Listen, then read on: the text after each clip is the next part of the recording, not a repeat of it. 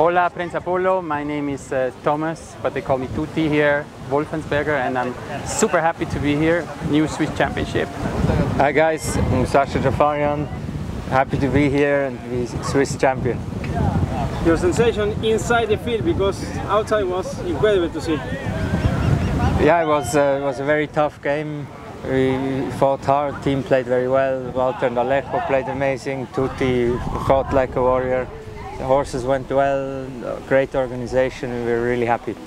Yeah, I also really liked the game.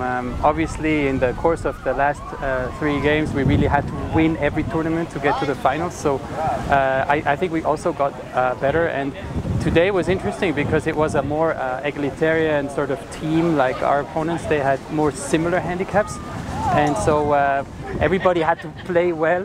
And yeah, I think we managed this really well. Sacha played amazing. Walter Cortez and Alejo Balamo played amazing, and so yeah, the only downside is a bit my accident, which didn't allow me to finish the game. But yeah, we were, I think, standing at 6-2 at the point, and yeah, the team continued successfully. So I'm super happy.